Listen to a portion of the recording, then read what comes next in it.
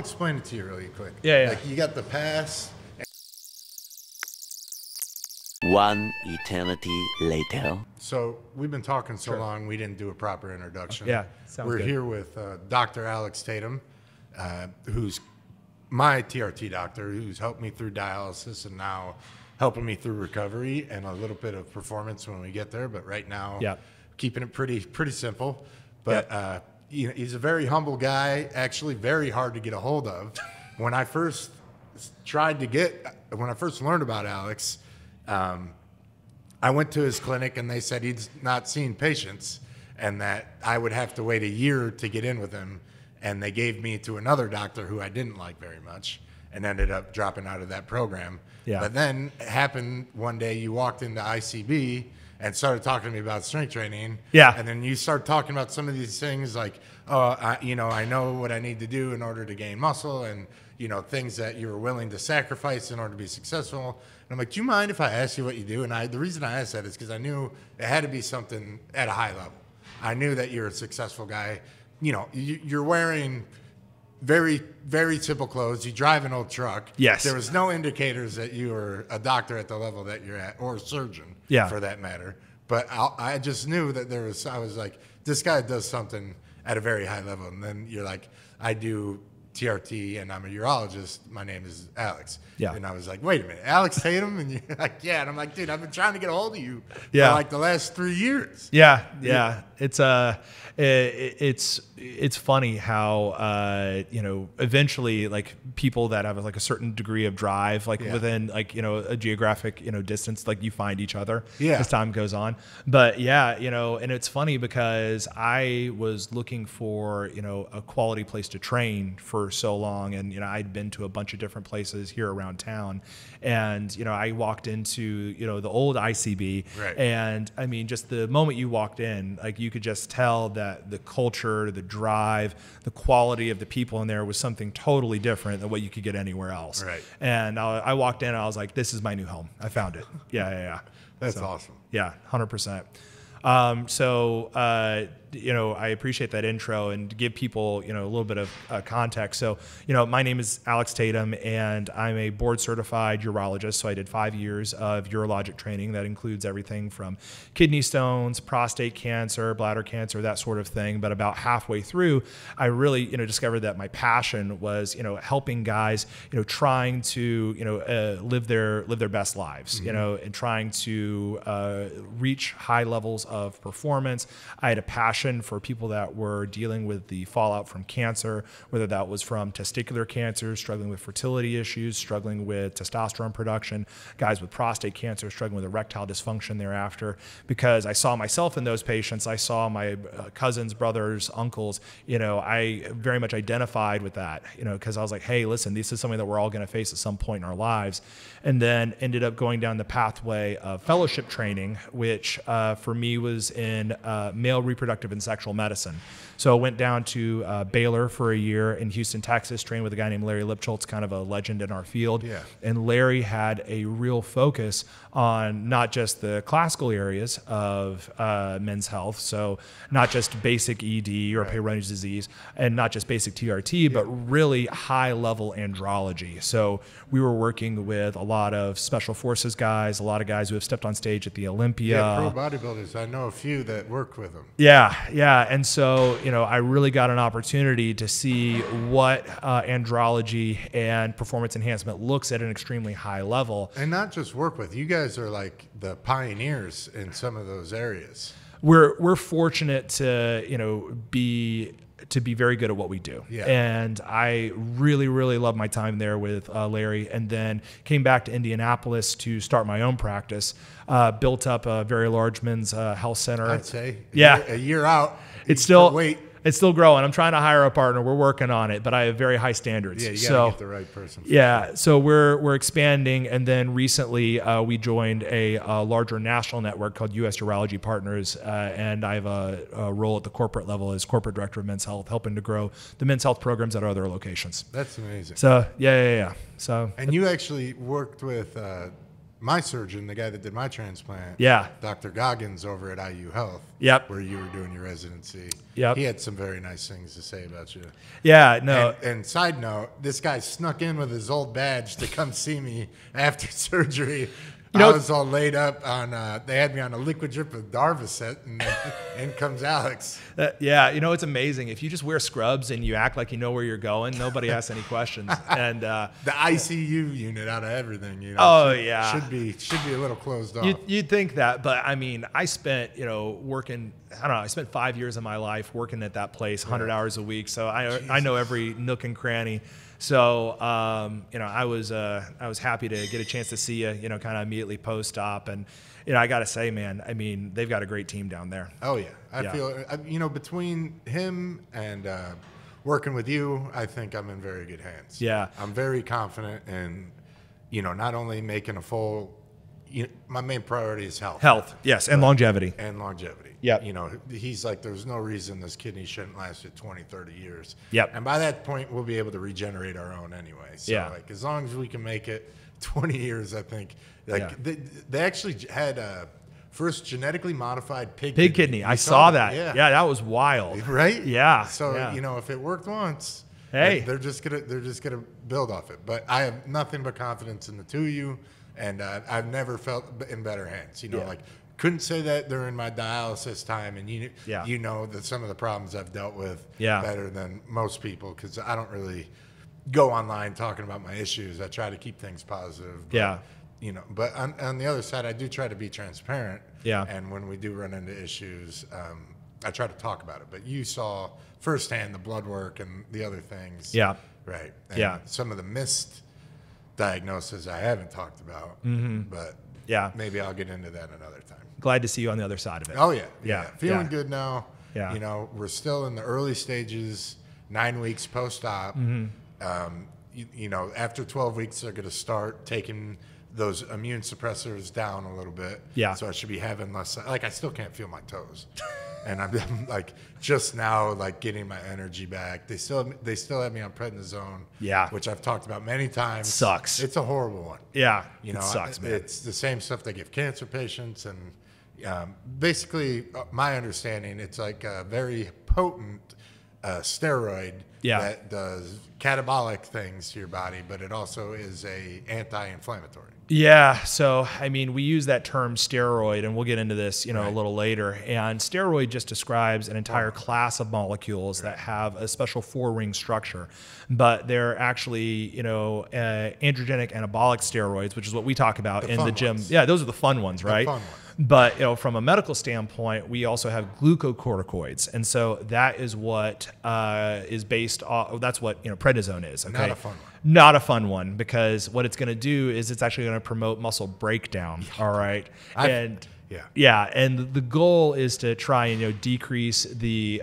inflammation and the body's autoimmune response. Autoimmune meaning whenever your immune system turns on itself, right? Right. And so there's a really big role for prednisone in patients that have an immune disorder where their body's attacking itself, or in transplant patients where we need to turn down that immune response because you have a kidney that you weren't born with. Well, that and the FSGS did come back. Yes. And we had that conversation about the pheresis. Yes. Which is the plasma pheresis. Yeah. I had to get treatments of that, and then they started me back on IV steroids. Yeah. But they feel like they have, if they could catch it early enough, then it's a non-issue. Yes. If you wait until you're stage 5, like I did, there's nothing they could do for you. Well, it's interesting. I was having a conversation with a colleague of mine who is a nephrologist yesterday, and we were talking about your case in particular with FSGS. Everybody, you get a chance to pick their brain. Absolutely. I'm going to come to you. Yeah, well, I was talking to him about the growth hormone thing. Okay.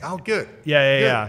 So, and essentially, your diagnosis, FSGS, focal segmental glomerular sclerosis. Took you a little bit. That is a scarring disorder. Right. And that means that when we biopsy the kidney, we see a certain pattern of scarring there. Yep. But there are all roads lead to Rome, right? There are a lot of different pathways that get to FSGS. Yep. And so I think what a lot of people assumed, and even yourself for a long time, was this is directly the result of anabolic usage. Yeah. All right. And although you can see that in particularly FSGS with anabolic usage and uncontrolled hypertension, there's also a genetic version of FSGS. Which it took them 2 years to even do that test on me. Yeah.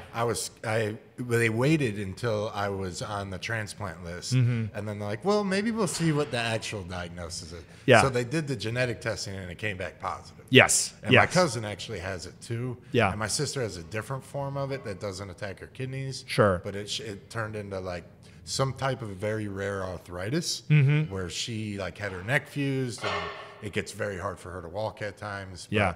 But, anyway. Yeah, I think that's an important thing for your audience to know, because obviously, like, we live, eat, and breathe in the fitness world. But it doesn't matter what we tell them; they're going to assume what they want to assume. And like, I don't even fight people anymore. Yeah, because I'm like, hey, I have an autoimmune. And they're like, oh yeah, like anabolics didn't do. I'm like, because they see that like the pictures I used to have and the videos I used to have, and I'm like, I'm sure those things sped up the process and they weren't helping. Yeah, maybe. Yeah, maybe. Maybe we don't know.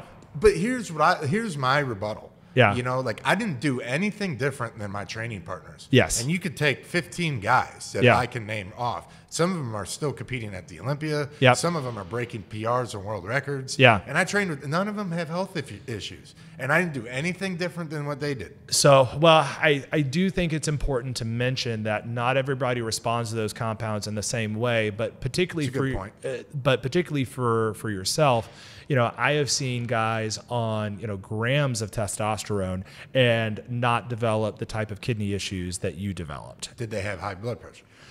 Most of them have high blood pressure because you can't take, you know, more than a gram or grams. Well, I mean, by the time you add up all the other anabolics on top of it, right? Because people will say, oh, well, you know, I'm only taking 800 mgs of test only. And then only, you know, but then like you start to add in like your VAR and your DEC on top of that, or, you know, whatever else they're running at the time. And then you start to get into a pretty high androgenic anabolic burden. And so that's always going to drive some hypertension. But each class of drug, right? Like not everything, like testosterone, you talk about anabolic androgenic. Yeah. And the ratios are different, right? Like my understanding, test is 1-to-1 ratio. Well, and that's so essentially, if you're looking at anabolic steroids, I think the best way to do it is to just kind of mentally think of 3 different columns, right? Because you are going to have your testosterone derivatives, okay? Right. You are going to have your dihydrotestosterone derivatives, and then you're going to have your 19 NORs, okay? And which those are going to be. Take? Well, they are actually the most myogenic, generally speaking, all right? But those differentiators, those are based off of a lot of mouse studies that were done years ago. Yeah, that's a good point. And again, you know, you can give different patients different, you know, compounds, and they're going to react slightly differently. And they consider to do like studies at high dosages with these things inhumane at the moment, right? Well, in the United States. I will tell you that, you know, having done a lot of clinical trials and being a part of clinical trials ongoing, that you have to pass everything through an institutional review board or an IRB. And this is a group of people that make sure that whatever you're doing, you know, follows certain ethical standards. Right. And so, you know, we know that whenever you start to do these really, really high doses of compounds, you're going to start running into cardiac risk and hypertension risk and that sort of thing. So it's never going to, and for what benefit, right? Yeah. Okay. We're not curing a disease. So it's never going to pass the IRB. I want to get more chicks, man. Bro, like, okay, like I'm trying to break 2,000 on my total. Like, like seriously. If you need to run grams to hit a 2K total, then you're in the wrong sport. Yeah. I mean, you know, it is interesting, you know, talking to guys and hearing their stories about what got them into fitness and what drove them down the path of, you know, trying anabolics and, you know, what they've taken and why. It's pretty wild. Yeah. It's pretty wild. And what drives them for sure. It is. But and the reason I admit, not to cut you off. Yeah, no, go for it. The reason I want to circle back, because we talk about the adding up the different types and that we classify it under 1 gram, 2 grams. Yeah. But we put it all together. But in reality, not all steroids are equal. No. Like you have some that are more potent, like Tren Trestolone that's out there Yes. now. Yeah. Like the ratios are different. Like you can run very little amounts of these things and have a huge anabolic androgenic response. Yeah. Whereas like testosterone, we're all kind of familiar with. Yeah, and milligram, that just represents the molecular weight of the compound. Okay. And so, you can't really compare meds like milligram to milligram. But like a good example would be like, 50 milligrams of test is like nothing. Okay. Yeah. But, let's look at something like, I don't know, Anadrol, right? Oxymethylone, right? Yeah. You take a 50 milligram, A-bomb, and all of a sudden you're going to have all these freaking back spasms and you're going to feel pumped as all get out. And, put 30 pounds of water on in 2 weeks. Absolutely. But, you're also going to get stronger in those 2 weeks because you're going to get more muscular fiber recruitment. And so, again, you can't really compare, these compounds milligram per milligram because they're radically different. Yeah. So, side story. Sure. My last meet, I decided to get a little more aggressive with gear use. Yeah. And I ran Anadrol. Okay. 50 milligrams. First time I've ever touched it. Yeah. Usually was like a D-ball or an Anavar type of guy. Sure. I got to big enough off of Deca and Test. Yeah. I didn't need more weight, and Anadrol was pretty notorious for adding weight on. Yes. So in the last 4 weeks, I was putting up some great numbers. 274 walking around. In the last 4 weeks, added in the Anadrol. Yeah. Within 3 weeks, it gained 25 pounds of water. Straight kidney failure, dude. But like I'm thinking, like pitting edema around my legs, and I'm like showing people, and they're like, "Oh, it's just Anadrol." I'm like, 30 pounds? Yeah. And I remember Chad, my coach at the time, was like, "Man, that's the worst case of edema I've ever seen." Yeah. And I hit the squat PR, but tore my pec. I think most people know that story now. Yeah. And I was thinking, like, what did I do differently? But, now we know I was in late stages of kidney failure. Yeah. But the whole time I'm attributing all the weight gain to the Anadrol. But which probably shut down the kidneys pretty hard. I mean, Anadrol is a tough one to metabolize. It's really hard on the liver. And so if you look at, the old school anabolics, okay, so we're excluding all the SARMs, right? But Anadrol, at least per my recollection, it's pretty much the only one that we know is a carcinogenic risk. Oh my God, I didn't know that. Yeah. So what class of carcinogen? So you can get hepatocellular carcinoma from ongoing Anadrol usage because it is so hard on the liver. Holy shit. Yeah, and so what's interesting is that for most of these compounds, right, that they were originally developed and used in a clinical setting, and then we developed other things that were more effective. So, for example, nandrolone was originally developed for kidney failure patients as a way to generate more red blood cells, right? Yeah. As opposed to now we have erythropoietin, okay, which is EPO, which is the thing that your kidney makes in order to stimulate red blood cell production. Yeah. So what happens now is nandrolone is approved and it can still be compounded. It's still legal in the United States when prescribed by a doctor, but you're not going to find it at CVS, right? Right. So, but generally speaking, the milligrams and the dosages that were used in the trials were much less than what we use when it comes to running gear, okay? Right. Anadrol is one of the exceptions where it was tested at a 50 milligram dose, which is freaking insane. Okay. If you look at, what the risk profile comes at that, in reality, you could probably run Anadrol at a lower dose of like 20, 25 milligrams for a longer period of time with a lot less risk and still get significant benefit from it. And what was it compounded for?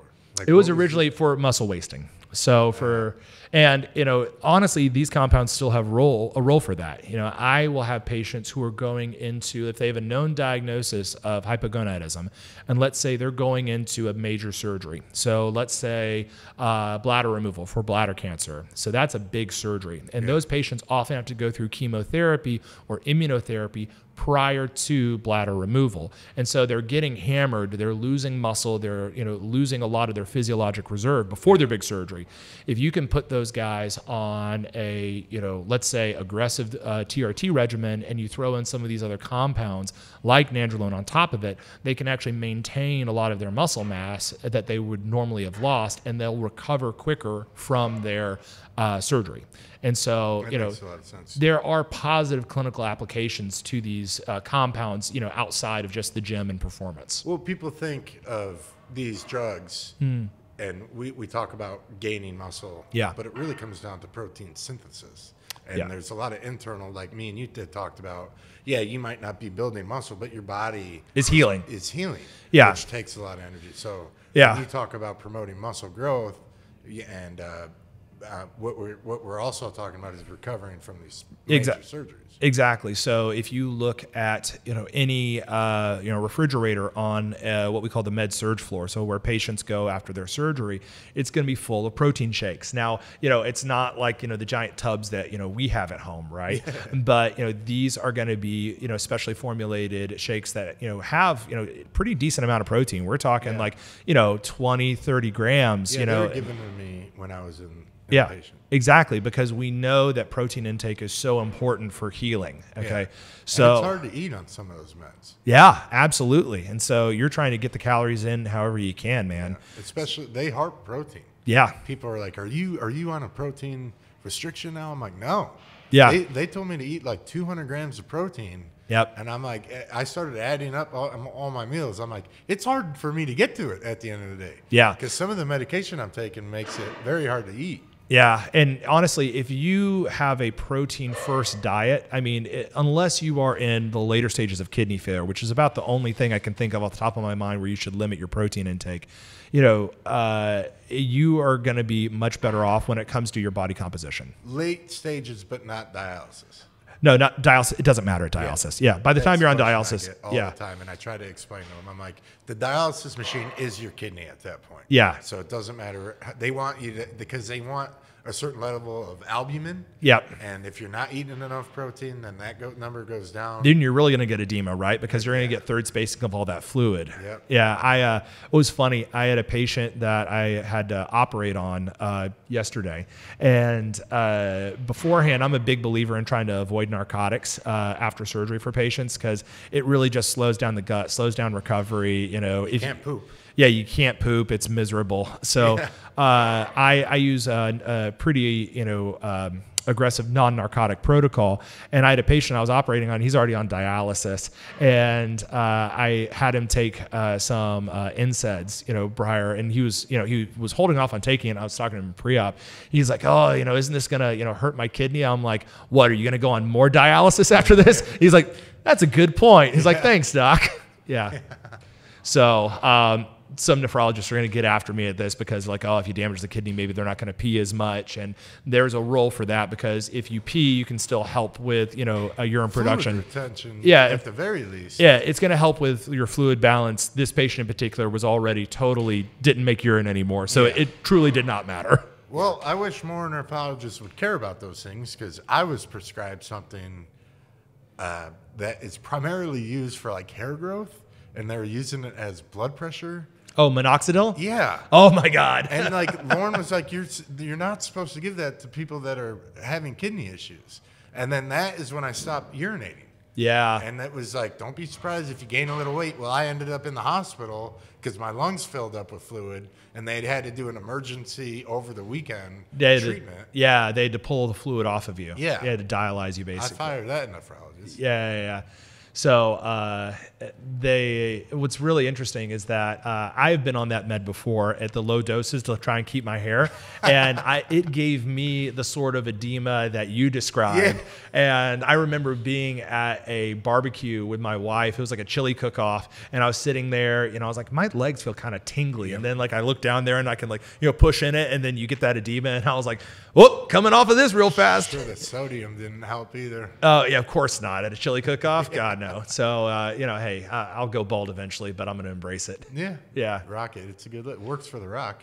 Yeah, exactly. So you just got to get muscular enough that it doesn't matter. That's true. I just got to put on about 50 pounds of muscle and then just never talk about my rampant gear use. Yeah. So you never gave an answer when you said you were talking to a colleague about the growth hormone, because I am very interested. Yeah. I sent Alex a link that was basically saying that growth hormone could be beneficial to post-transplant patients. Yeah. In the sense that it could enlarge the actual transplanted kidney. Yes. Yeah. So one of the things that we get concerned about with growth hormone use in competitors is organomegaly. And so like you can look back at the physiques that we saw back in the golden era with Arnold versus what we see with the GH gut. The GH gut, right? And so what they say is, this is causing, growth of internal organs, not just, musculature. But that could actually be a good thing if you are dealing with a transplanted kidney that is smaller than, you would want. You're trying to add mass to it. And so, which is one of the problems I'm running into. My creatinine being like 2.2, and they're saying like, hey, you got it from a girl, my sister. Yeah, smaller human. It's smaller human. Yeah. Now the thing is that there's no evidence that it actually shows like regeneration of actual nephrons, which is what we need, which is the filtration unit of the kidney. We don't want a big kidney that just works the same. Exactly. So it does provide benefit when it comes to causing loss of fat, gaining of muscle. Like we know that responsible growth hormone usage leads to positive metabolic effects, but it is yet to be the silver bullet to try and completely reverse all the damage that's done by a failing kidney. Well, I've ran actual GH before. Yep. And from different pharmacies, but not the green tops, blue tops, black tops people are getting from China. You don't know what the fuck's in it. Yeah. Like I ran Serostem and I've ran Nordipens. Yep. Usually at like 2 or 3 IUs. Yes. And I would say, but never enough to create like a GH gut. Yeah. So like in order to create true hyperplasia, which is the growth factor, you have to run it like 7+, 8+. I've seen guys on 11 and 12 units a day. Yeah. Well, I don't feel comfortable enough to say his name, but people would know who I'm talking about. He is a heavyweight Olympian champion, and he told me 15. That's wild. He was doing like 7.5 and then 7.5. Yeah, I mean, you run into problems with insulin resistance whenever you start taking that much growth hormone. Yeah, I'm sure he was on some insulin as well. And then you add in the insulin on top of that to make up for it. So, I mean, you can, like I tell guys, whenever you start adding compounds, when you start running gear, and especially when you start running higher doses, and this is before you even get to the realm of growth and insulin. This is the equivalent of taking your car and going 200 miles an hour as fast as you can down the highway, and that is going to carry with it risk. Can you do it? Yeah. Are there ways to do it safely?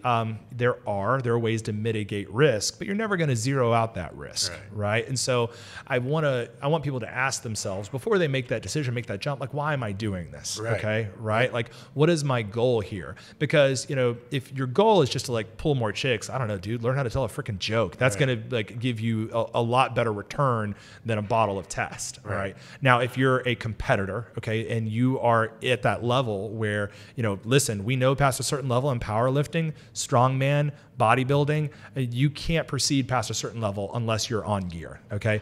And that's a conversation that can be had, all right? But even in those fields, how many of those guys actually get to a point where they're like a Chris Bumstead, where they're like a Ronnie Coleman, where they've achieved so much that it's worth that trade or that risk? Very few guys. Yeah, and what gets me is there are the genetic anomalies that can get away without running gear and still have huge totals. Yeah. And break 2,000 plus. Yeah. And we see that in the IPF and there are guys that can get to a certain level of leanness, muscle development without gear. Yes. And then there are guys on gear that don't have any of that. Yeah. So but everybody wants to point to these outsiders, right, as the norm, and that's not the norm. No. Like the guy at your gym who's drinking and smoking and doesn't diet and works out sporadically and takes a bunch of gear is not the norm. Like people are like, oh, steroids are horrible and they don't even work. And you're just like, dude, no, that's a person that's irresponsible using. Yeah. Now, if you're talking about someone that's developed good habits over the course of years and now is added in because he wants to reach that level, that's a different type of conversation than just some dude that on and off of the gym for years and then throws it in. Yeah, I mean, I see, and the best example I can give people is, I've got a lot of fat dudes on testosterone in my clinic, man. I mean, because, they've developed low testosterone due to primarily a lot of lifestyle choices that, have got them behind the 8 ball, and their body isn't able to catch back up because they're later on in life.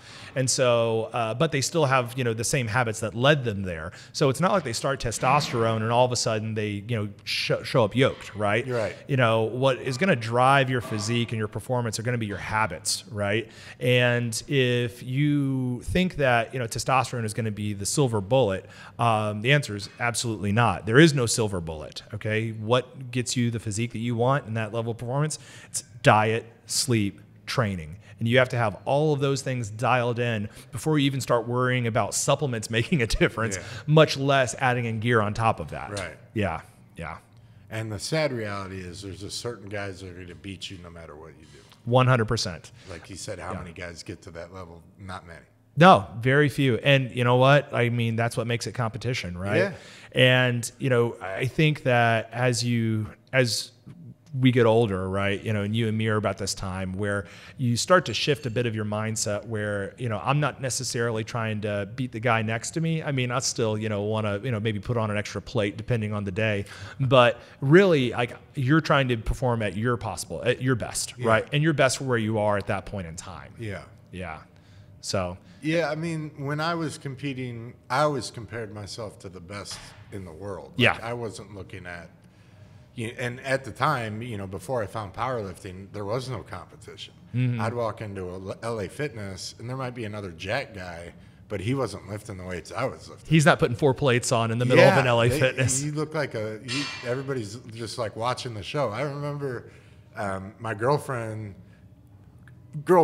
throughout the years, different girls at different times, but they would get jealous because people would be staring at me, and I'm like, you have to understand, they're not looking at me because they're attracted to me. No. They're looking at me like they would a circus freak. Like, this is not, and that's something you see every day. Yeah. Like, they don't see people lift these types of weights. That's why they're staring at me. Yeah. And I had to explain that to them, but I don't think all of them got it. I was at I thought it was funny. I was at a LA Fitness in Miami. I was doing a course down there, and like the 45s they had, like I could only put 5 plates on when I was deadlifting. Yeah. And like people look at you like you're like again like some sort of freak. Maxing out the bar. I know, right? And like here, like nobody would look twice. Yeah.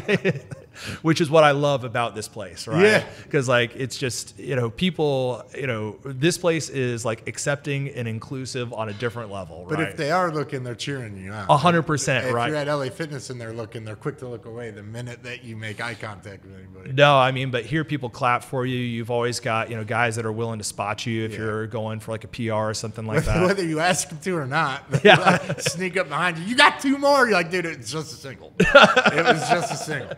Let's go. Yeah. What gets me is that whenever that happens to me, when I'm here at my normal hour, which is like 5 something in the morning, I'm like, bro, the pre-workout is not even kicked in yet. No. Yeah. That's pros and cons. Yeah. Of working with competitive athletes. Hey, You get guys that are really into it, and all they want is for other people to succeed. Yeah. Along with them, which is a great group to be with, but it can be a lot, especially when you're on program for an RPE7. Yes. Yeah. But it's I think that you can. Different gyms have different amenities, but I think one of the best things that you've got here that you can't replicate elsewhere is the culture.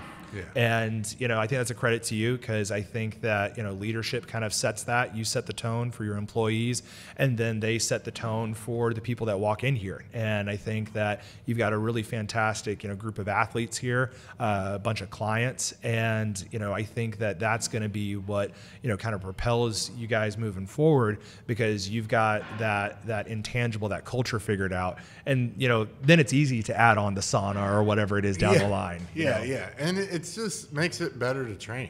Yeah. You got different people at different levels. Like, we got guys that are going to break world records here. Yep. But we also have guys that are never even going to place at a meet, or touch a stage bodybuilding, but they're still a part of something. Exactly. And they're just happy to be a part of it. And they're just as welcome here. Yeah. And those guys that are going to be the record breakers, or we'll spot them. But they get actual feedback from those dudes. Yes. You know? And like they'll spend time talking to people. Yeah. Like it's not like the old days where it's like the big guy goes in the corner and doesn't talk to anybody and just listens to his music. Like most guys here don't even wear headphones. Yeah. It's like, I mean, I'd like to say we got a good choice in music here, but Yeah. it's also like people want to talk to each other. Yeah. And you get to pass down that knowledge, but also like, even if you're the top dog, there's always something you can learn.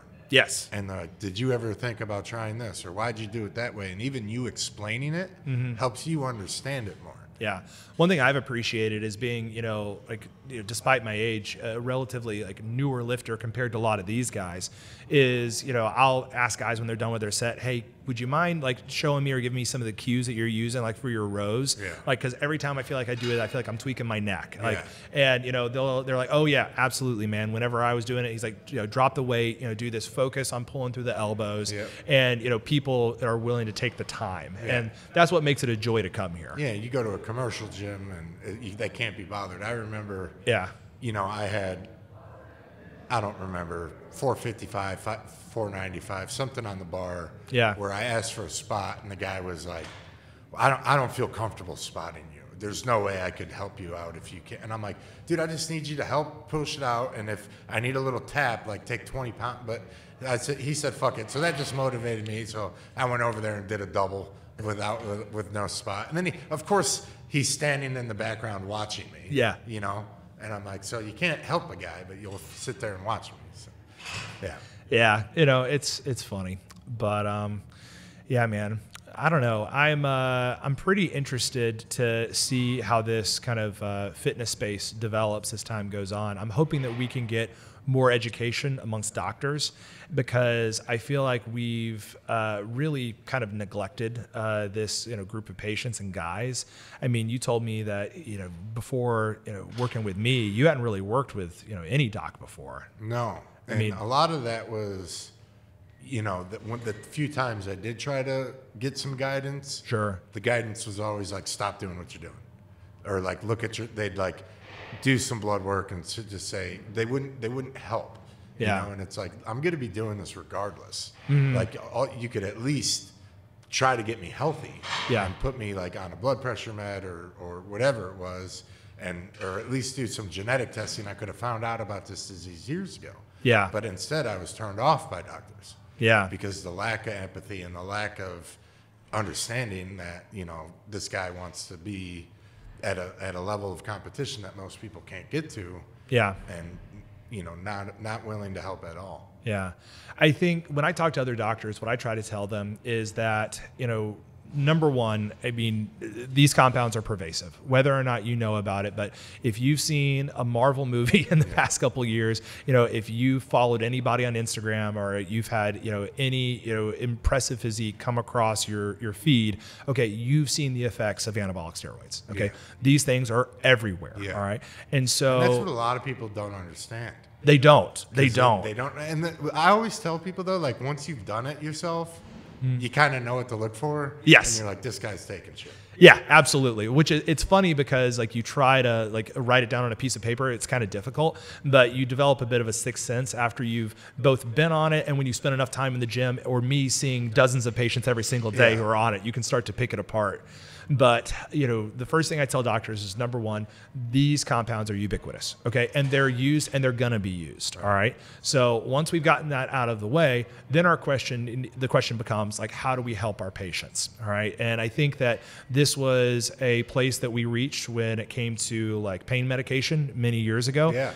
Realizing that, if you just tell someone, oh, don't do that, well, it's not gonna work, okay? So what we really need to do is to improve education to talk about harm reduction. Right. All right. So, okay, you've made the choice to do this. All right, you're an adult. Let's talk about how we can try to keep you as healthy as possible. Maybe you'll listen to me when I talk about what are the real risks of this. Not as a just don't do this, but hey, listen, I see this and this on your labs, and this is where I think it's going to go in 2 to 3 years. Let's get like a calcium CT on your heart. Let's see, if there's any plaque distribution. Let's look at your creatinine or a cystatin C, which is a better measure of kidney function, and see where we stand. Which hasn't been talked about at all to me. So I'm like, I want to get my kidney work done with you and make sure that I'm on the right path here.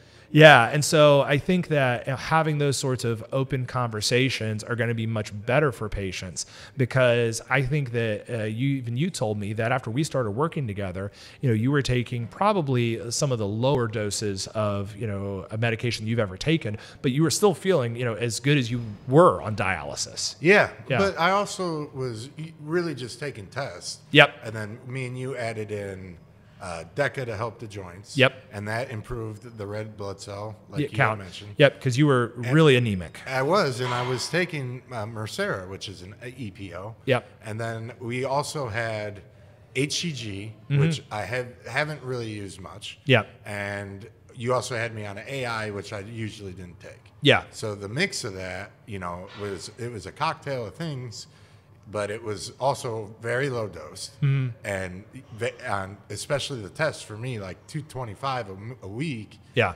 Is normally my cruising dose was like 250 a week. Yeah. So it wasn't that much off. And then you add in the DECA, so it probably was a little bit more. But the best I'd felt the entire time. Yeah. Like Lauren noticed a difference in me. I had more energy, and you're talking about a very sick patient. Yes. And I think what's important is that, everything that we did was very purpose driven, right? Yeah. And my lab work got better. Your lab work got better, right? Okay. Like your lipids got so much better. Right. Okay. We were able to get you to a point where your blood pressure was dialed. All right. Oh, yeah. They had to take me off of meds because it was getting, what do you call it when you stand up? Hypotensive. Yeah. But it was like 70/40. They're like, this is a problem. Exactly. And you were getting ready for a major surgery with your transplant, and you were going to be walking through that door really anemic. And so adding in something like nandrolone, again, understanding what this compound is, why it was developed, adding it in, helping your joint pain, but also getting you in a better condition for surgery. Right. I mean, this is the textbook application for this. And so that's why I think it's important that doctors learn about this sort of thing, because you can make a profound difference in patients' lives, if you know how to apply it judiciously. Yeah. Yeah. And for the record, I'm not taking any of those things now. I'm only taking the prescribed TRT dose. Yep. And I just started that back up, a week ago? Yeah. So before that, it was like very little test. I was allowing my body to recover from surgery. But I also noticed a big dip. I remember texting you, and I'm like, I feel like shit, dude. Yeah, to be clear, I told him to keep taking his testosterone during recovery, but you were taking so many other meds. I think it was hard to keep up with it. I had a huge scar in my abdomen, and we do the daily stuff. Yeah. And like there was just days I didn't feel like poking myself. Yep. And then so it was that, and I also wanted to see how it reacted to my creatinine. So I wanted a baseline. Sure. And I wanted to see what it was. It wasn't the smartest idea not to stop taking everything. Like, no. But I wanted to see a baseline, get my creatinine levels down, and then start back on the dosages and see if it reacted at all. Yeah. Because even though you had told me it won't affect it, it's like, well, I'm still Steve, and I'm going to test. That's fine. You're still going to be your own guinea pig. That's all right. Yeah. Like I got to do you tell me something's hot, I got to burn at least one finger to find out for myself. Hey, I'm the same way. So nothing occurred. My creatinine levels didn't go up. Mm-hmm. I started adding in exercise the same way. Mm-hmm. I wanted to be careful that I'm not doing anything to put this kidney at risk. Yeah. I waited so long to have it. And I want really, like we talked about, longevity out of it. I don't want to fuck it up. Yeah. So I did take 6 weeks off and then started back in slowly. And now here we are 9 weeks out, and I'm back to my regular dose. Yeah. No effect on my creatinine levels. So let's talk a little bit about, the plan moving forward from here for you. Okay. Yeah, I'm comfortable doing that on here. Yeah. So you're at 9 weeks now, right? Okay. And so we're going to get to 12 weeks. All right. And then Which we talked about before surgery. Yes, we did. Yeah. So we've been talking about it. It was me texting you. I'm like all excited about it. I'm like, here's what I think. And then you're like, I concur. Yeah. And I was like, all right. Yeah. So plan is to try and get back to not just range of motion training, but, really start to, try and do some resistance training about 12 weeks. Well, not only that, but put some actual lean tissue on. Yeah. And like you said, these drugs that I'm taking and the surgery itself is just, I've noticed my body composition. This is the worst shape I've ever been in. And it's, I'm 250 pounds.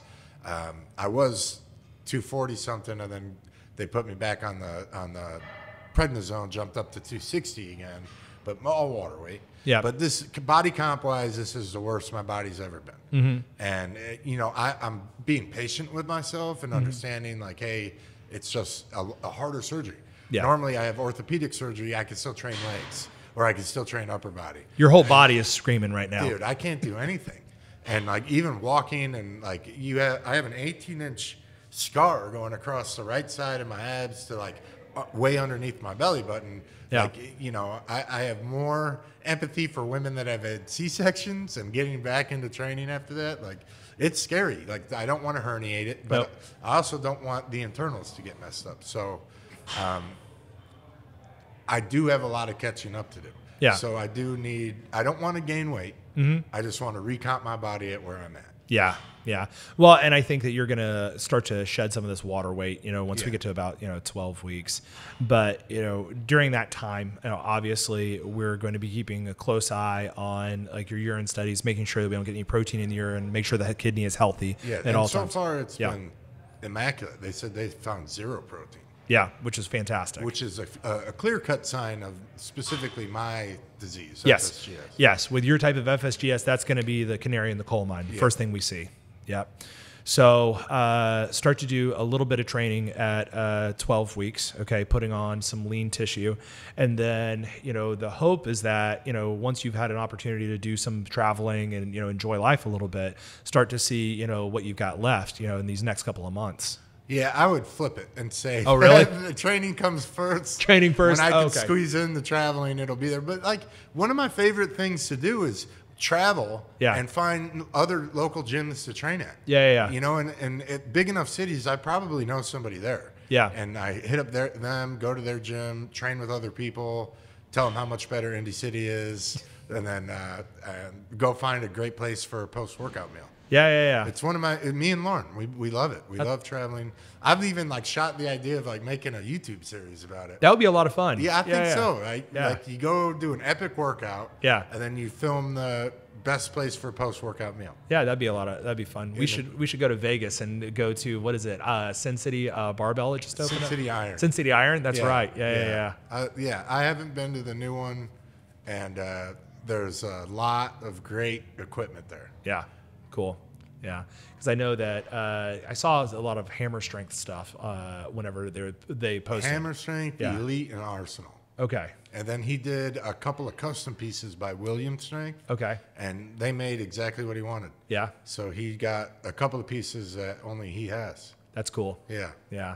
I got to tell you, by the way, this is a total side tangent, but that Arsenal lateral raise, that machine, that thing is the best. Yeah. I love that thing. I know. It was one of the cheaper pieces we had from them too. Really? Yeah. Totally worth it. But I mean, it's pretty simple, but it works. Not going to be used for a lot of different things. It's pretty much lateral raise or front raise. It's not as dynamic as some of their other pieces, but yeah.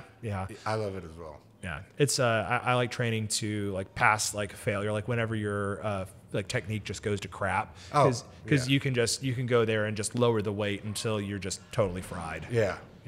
Which is pretty much what I start at these days. I just come in gassed. Yeah. But no caffeine, just trying to eat what I can and sleep as much as I can, but it's not much. I'm averaging 5 hours a night right now. Oh, really? Yeah. That's brutal, man. Just the prednisone keeping you up? Yeah. Whoa. So one time I take Klonopin at night. Yep. And prednisone looks suspiciously like Klonopin. Yeah. Ruh-roh. Yeah. So, and one night I took, I'm supposed to take 2 milligrams. I take 2 out of there So it was 2 prednisones. Yeah. Right before I went to bed. I was up till 5 in the morning. Oh no. I'm like that. Sucks. And it causes me to be agitated Yeah. and anxious. Yep. And like I'm very short-tempered on it. So I try to take it when I don't have to train people. Dude, I've taken prednisone for just a handful of times, and like I get the wildest dreams on it. I get manic. That was it, man. When I fell asleep, I had the craziest dreams, and I didn't figure out that I had taken the prednisone. Yeah. I didn't figure out that I took the prednisone and the Klonopin to the next day. Yeah. I just thought I was having a rough night. Yeah. And then I went the next day and was like, oh crap! I switched it to, and I was like, I had the wildest dreams that night. Yeah. I told like 3 people about it. I was like, dude, it's like bothering me. Yeah. They were very graphic and very, very aggressive. Yes. Yes. I hate taking, prednisone for that reason.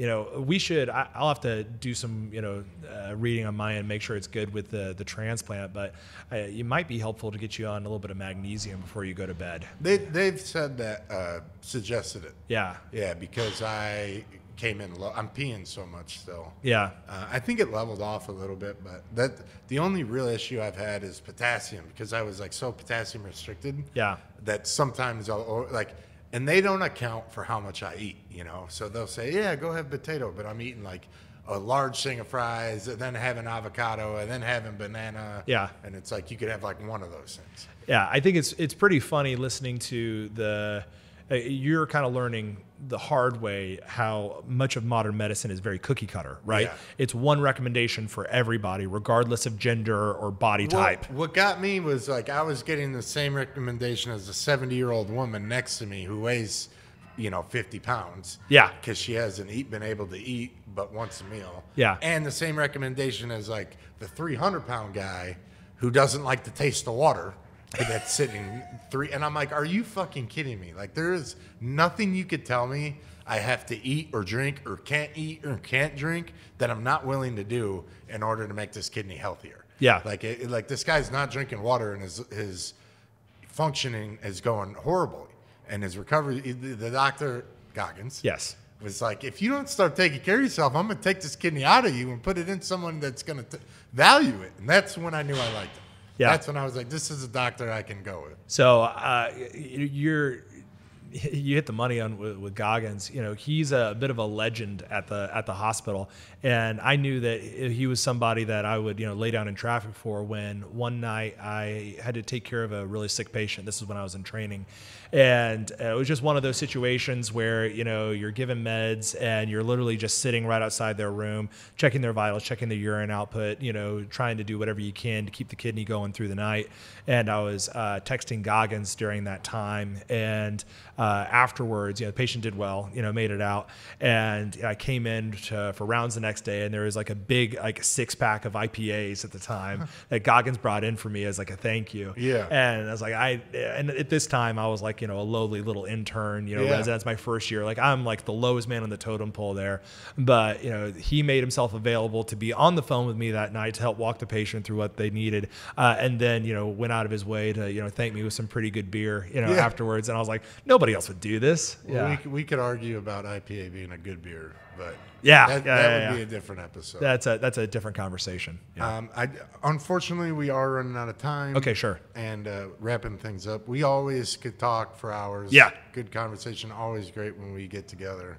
And we'll continue the trend. So we'll have you back here soon. Absolutely. Thanks, buddy. Yeah, thanks for coming on. Yeah, my pleasure.